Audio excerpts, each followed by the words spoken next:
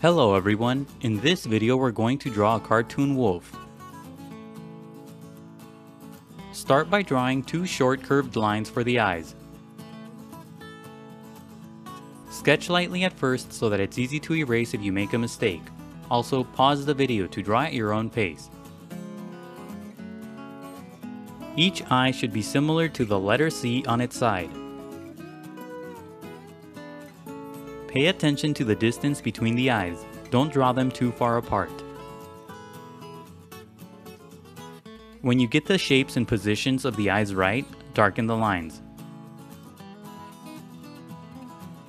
As you darken the shapes, make the lines thicker and darker to represent eyelashes. Draw the eye on the left a bit smaller than the eye on the right because the head will be slightly turned.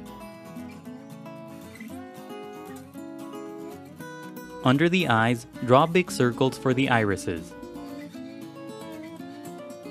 Draw the iris on the left close to the right edge of the eye. The irises should take up a big space inside each eye. Draw the iris on the right close to the middle of the eye. Draw the iris on the right a bit bigger than the iris on the left. The shape on the left should be similar to the number 6 on its side. In the middle of the irises, draw small circles for pupils. Shade in the pupils.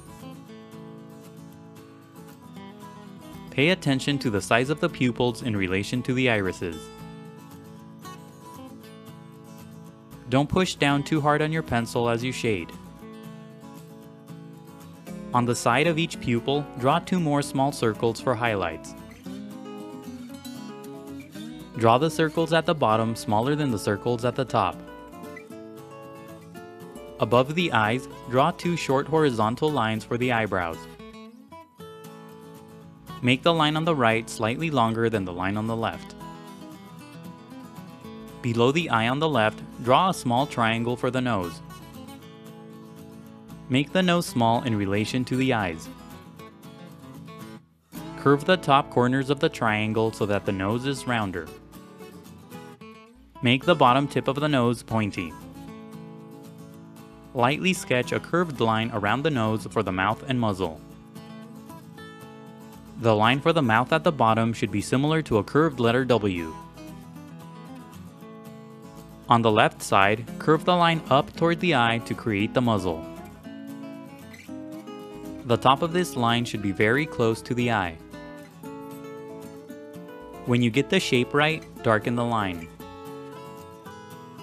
The middle part of the mouth should curve up toward the nose. Curve the right side of the mouth up to create a smile. Below the mouth, draw a short curved line for the chin. Now draw the furry cheek on the left side of the face using a series of short lines. The top and bottom part of the cheek are made up of short sloping lines. On the left side, draw a few short angled lines to represent fur. Don't draw these lines too far away from the face. Now draw similar lines on the right side for the other cheek, but make the shapes bigger. The shape at the bottom should be made up of a long sloping line. Draw these lines farther away from the face than the left side so that the head looks like it's turned. On the top right side, draw a big triangular shape for the first ear. Pay attention to how big this shape is in relation to the rest of the head. Curve the sides of the shape and make the top part round instead of pointy. Inside the shape, draw a long line to give the ear more structure. At the bottom, draw a few short angled lines for fur. To the left of the ear, draw 3 short triangular lines for the fur that's on top of the head. Sketch lightly at first and only darken these lines when you get the shapes right. Place these lines farther down on the left side. To the left of the fur, draw another big triangular shape for the other ear. The left side of this shape should connect to the cheek at the bottom. Make this ear similar in shape to the ear on the right. Inside the shape, draw a long line for structure and short angled lines at the bottom for fur. Below the head, draw a series of short angled lines for the furry chest.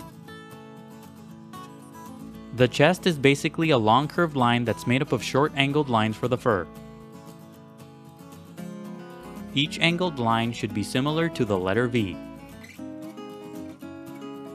Pay attention to how much this line curves. Don't draw it too far down below the head.